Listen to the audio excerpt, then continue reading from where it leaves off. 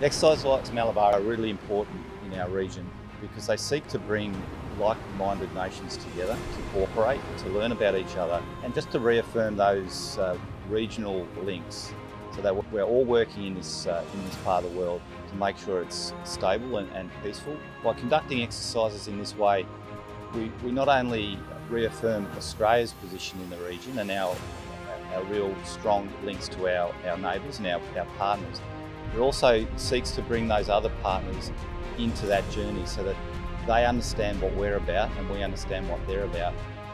The highlight of Exercise Malabar would be conducting a live 5-inch firing in formation with the task group. We all took turns firing upon a target, closely followed by our replenishment with USNS Yukon and having a line of ships astern of us.